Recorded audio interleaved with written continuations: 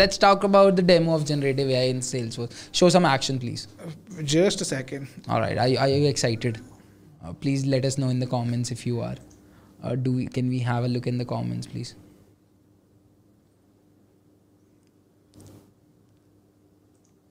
And by the way, all of the people who are writing the questions, comments using chat GPT or some GPTs or some AIs, please don't do it, right? I mean, we are already training you onto it. I mean, helping you understand it. Don't show us the demo of it, no? Can we have it on the board? I mean, can you show some? Did we got some messages? Are they all alive? Very excited, I guess. I got one on YouTube. Yes, you are. All right. All right, let's go. Go ahead.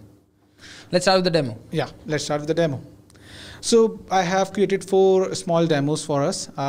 Since as compared to our last kind of webinars, I don't have a business which I can directly show because generative AI is new and the things are being released. So the ones that we have. So the first one being Sales GPT. So we have a contact, and that contact is this is absolutely Sales GPT. This is absolutely Sales GPT, nothing else in that. So we have Brad Owens, and we want to write a email for him. For him, yeah. So I just need to open this up.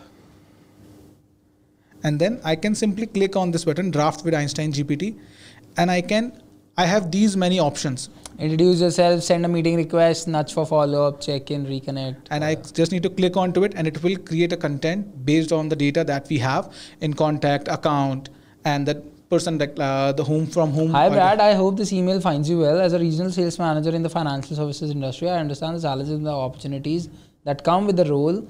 At Cyntexa Labs, we specialize in helping companies like AIM Social Inc. achieve their goals through innovative technology solutions.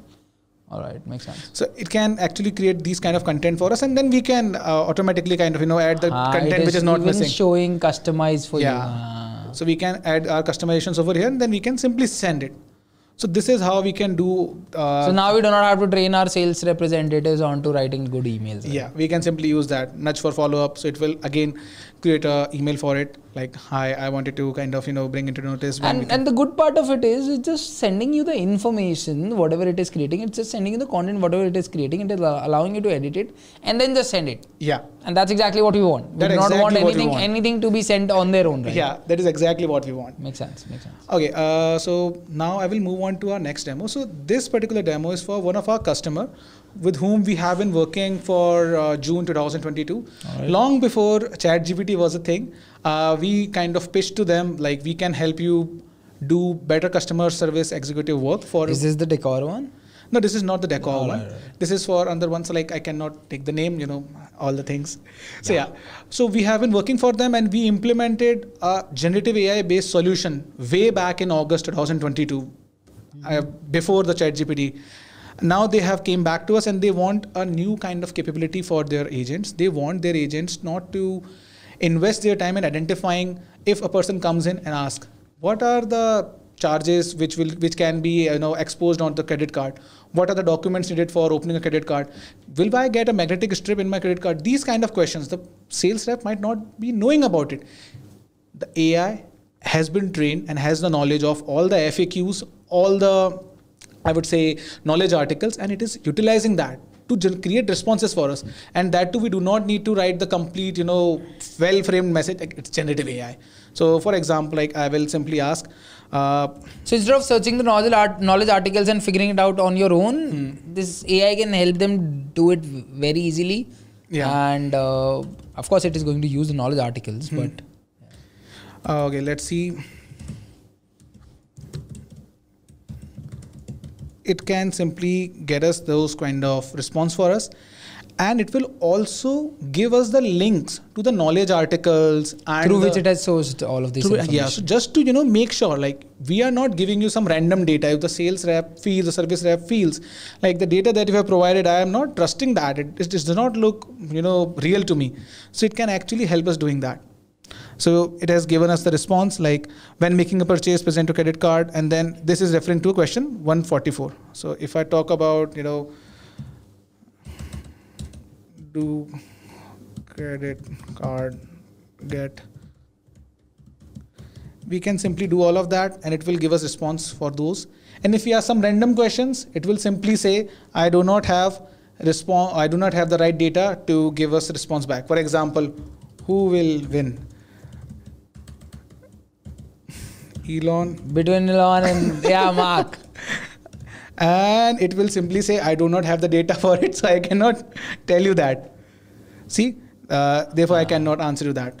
So we have trained this AI for them, and it is kind of helping us do all of this thing effectively and saving the time. Got it. Now, just to make a point to all of the people currently watching and later going to watch. See, this is not Service GPT. Yeah. If you think this is Service GPT and we are showing you the demo of Service GPT, no, it is not right now available. It's just in a beta version of it. Beta, right? Yeah, it is GA. It is just rolled out for some customers, some of the customers who were in the pilot. Who are in the pilot of it, right? So it's not Service GPT, but way before Service GPT, this was some custom functionality that we developed for one of our clients using the capabilities of OpenAI only. Yeah, OpenAI only. That's what it is. The other two are also kind of derived from that itself only. Okay, should we go back? Oh, yeah, So this one is for another scenario. This we implemented for one of our business. Our business? Not one of our, but one of the customers that came to us. Like it feels like it's our business. That's why. You're such a good salesperson. No? Yeah, I am. So they came back to us and they said what happens is our sales life cycle is very, very long. Like it's sometimes goes up to 9 months, 10 months. And sometimes we get a call from that particular individual and we want quick summary of what we had discussed during this 10-month duration. What were the points that he liked? What were the points he didn't like? So we want a quick summary of that. And they are not able to do that. But with this, we are doing this. We are actually we have asked them to capture the meeting notes, add them to the lead record or the opportunity, which is kind of required and which they should be doing, and they are doing that. And now we are utilizing that to create a discussion pointer list for them and also providing them what were the kind of topics or what were kind of those, small talk discussion points that we had discussed, which they can use. Like if somebody was a fan of New York Jets, we can simply utilize that. Once we, hey, did you watch New York Jets game last night? So that can actually help that maintain connection. And how did you do that? Again, we utilized kind of ChatGPT itself only. We are kind of summarizing. So like Joseph Veja is a project manager. We are getting complete information, like 8 pointers itself only, which he can simply quickly go through. And then he also get personal interest, like the interest that he had kind of tracked over time. Like he is interested into books, he is interested into sports, and he likes to kind of be aware about the new technology and trends. So we are getting all of that. So it can actually help us do the right business and do the right sales with them. Makes sense. This is a solution that we did for them. We implemented it way back in February, and they have been using it for past 6 months, and they are really liking it a lot. Now they plan to kind of leverage other GPTs as well. And by the way, who named it as Agnes AI? It was me. All right. All right. Do we have some more scenarios that you would like to show? I have one more scenario. Such a show off. All right. So this is last scenario. This is the implementation we did for the decor, the demo that the decor. Let's talk about the decor first, and then let's show this one. Sure. So the decor is, a business which does e-commerce in United States and sells home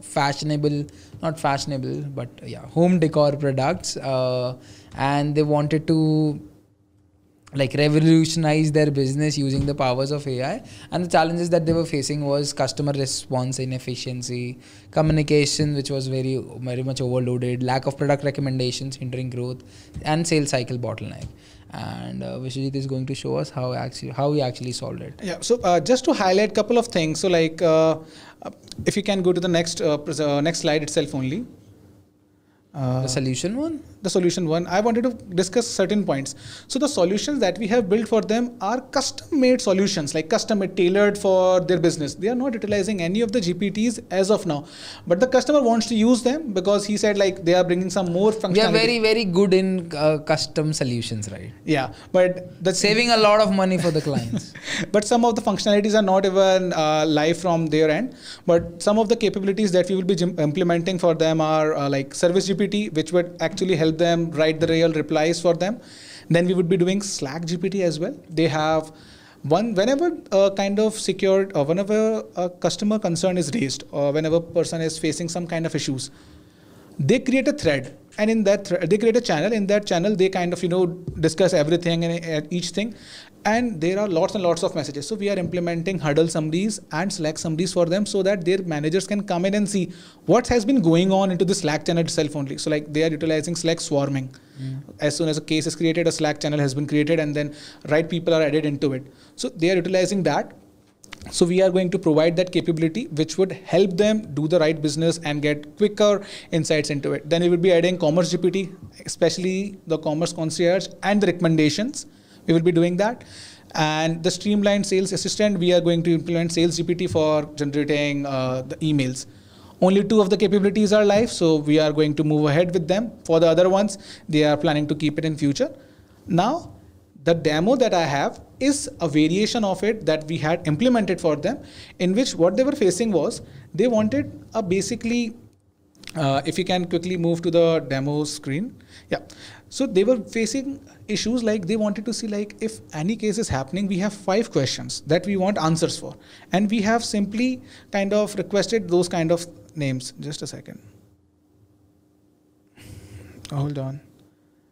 Sometime it happens. See, working off a demo is never real. Someone said it to me once and I kind of believed into it and kind of not. No, I'm not sure why it's not working, but basically what it did was it was utilizing GPT and it was getting 5 question answers. What was the product in which the problem was? How long the problem was persisted? What was the resolution that we gave to them? Were the customer happy once we resolved it for them? And the 5th point, how long it took for us to resolve that. So the Decor wanted all of these 5 pointers, which we implemented for them, but somehow they're not working. It's not working right now. I'm not sure why. No problem. Yeah. So these were the 5 points that we did. So these kind of implementations we did, and it actually helped businesses do a lot better in their cycle, whether it's sales cycle, service cycle, all of that.